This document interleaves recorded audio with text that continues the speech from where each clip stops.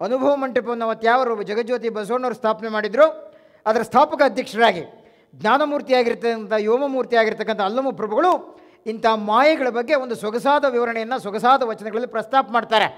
ಒಂದು ಅದ್ಭುತವಾದಂಥ ವಚನದಲ್ಲಿ ಅವ್ರು ಹೇಳ್ತಾರೆ, ಈ ಮಾಯೆಯನ್ನು ಕುರಿತು ಹೇಳ್ತಾರೆ, ನೀ ಮಾಯೆಯೊಳಗು ಮಾಯೆ ನಿನ್ನೊಳಗು ಅಂತೇಳಿ.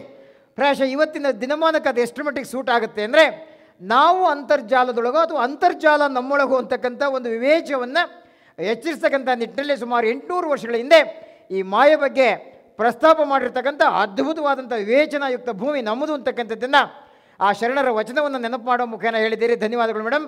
ಮೇಡಮ್ ತಮ್ಮ ವಾದ. ನನ್ನ ಹೆಸರು ಡಾಕ್ಟರ್ ಮೇಘನಾ ಪಿ ಕಾರನ್.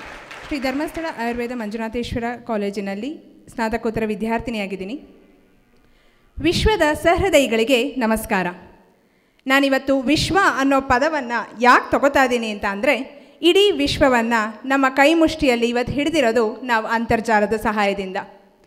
ಅಂತರ್ಜಾಲ ಅಂತ ಹೇಳಿದಾಗ 2 ಅರ್ಥವನ್ನು ನಾವು ತಗೋಬೋದು. ಒಂದು ಜಾಲ ಅಂದರೆ ಬಲೆ, ಅದರಲ್ಲಿ ನಾವು ಸಿಗಾಕೊಳ್ಳಬಹುದು, ಬಿಡಿಸ್ಕೊಳ್ಳೋಕೆ ಬರದೆ ಒದ್ದಾಡ್ಲೂಬೋದು. ಇನ್ನೊಂದು ನೆಟ್ವರ್ಕ್, ನಾವು ಒಬ್ಬರಿಂದ ಒಬ್ಬರನ್ಗೆ ಸಂಬಂಧವನ್ನು ಕಲ್ಪಿಸೋದಕ್ಕೋಸ್ಕರ ಬಳಸುವಂತಹ ಸಾಧನ. ಈ ಅಂತರ್ಜಾಲ ಒಂದು ಸಾಧನ ಅಷ್ಟೇ.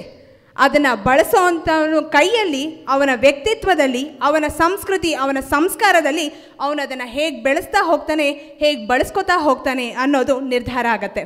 ಸ್ವಾಮಿ ವಿವೇಕಾನಂದರು ಹೇಳ್ತಾರೆ, ನಿಮ್ಮ ಯೋಚನೆಗಳೇ ನೀವು ನಿಮ್ಮ ಆಲೋಚನೆಗಳನ್ನ ಬದಲಾಯಿಸ್ತೀರಾ ಅಂತಂದರೆ ನಿಮ್ಮ ಪೂರ್ತಿ ವ್ಯಕ್ತಿತ್ವ, ಸಂಪೂರ್ಣ ವ್ಯಕ್ತಿತ್ವ ಬದಲಾಗ್ತಾ ಹೋಗುತ್ತೆ ಅಂತ. ಹಾಗಾಗಿ ಅಂತರ್ಜಾಲ ಅನ್ನೋ ಸಾಧನವನ್ನು ನಾವು ನಮ್ಮ ವ್ಯಕ್ತಿತ್ವದಿಂದ, ನಮ್ಮ ಸಂಸ್ಕಾರದಿಂದ ನಮಗೆ ಬೇಕಾದ ರೀತಿಯಲ್ಲಿ ಬಳಸ್ಕೊಳ್ಳೋದ್ರಲ್ಲಿ ನಮ್ಮ ಜಾಣತನ ಇರುತ್ತೆ. ಆ ವಿವೇಕಶೀಲತೆಯನ್ನು ಮಕ್ಕಳಲ್ಲಿ ಬೆಳೆಸಬೇಕಾಗಿರೋದು ಪೋಷಕರ ಕರ್ತವ್ಯ. ಹಾಗಾಗಿ ಪೋಷಕರಿಗೆ ಇದ್ರ ಮೂಲಕ ನಾನೊಂದು ಕಿವಿ ಮಾತು ಹೇಳೋಕ್ಕೆ ಇಷ್ಟಪಡ್ತೀನಿ. ದಯವಿಟ್ಟು ನಿಮ್ಮ ಮಕ್ಕಳಲ್ಲಿ ಅಂತರ್ಜಾಲವನ್ನು ಬಳಸಬೇಡಿ ಅಂತ ಹೇಳಬೇಡಿ. ಯಾಕಂತಂದರೆ ಆ್ಯಪಲ್ನ ನೆನೆಸ್ಕೊಳ್ಳಿ ಅಂತಂದರೆ ನೆನೆಸ್ಕೋಬೇಡಿ ಅಂತ ಅಂದರೆ ನಿಮ್ಮ ಕಣ್ಣಿಗೆ ಎದುರುಗಡೆ ಕಾಣಿಸೋವಂಥದ್ದು ಆ್ಯಪಲ್. ಯಾವುದನ್ನು ಮಾಡಬೇಡಿ ಅಂತ ಹೇಳ್ತೀವೋ ಅದನ್ನೇ ಮಾಡ್ತಾ ಹೋಗ್ತಾರೆ. ಆದರೆ ಅದನ್ನು ಹೇಗೆ ಬಳಸಬೇಕು ಅಂತ ಹೇಳ್ಕೊಡೋವಂಥದ್ದು ನಿಮ್ಮ ಕೆಲಸ. ದಯವಿಟ್ಟು ಈ ಇದರಲ್ಲಿ ಪೋಷಕರ ಪಾತ್ರ ಮುಖ್ಯ ಅಂತ ಹೇಳೋಕ್ಕೆ ಇಷ್ಟಪಡ್ತೀನಿ.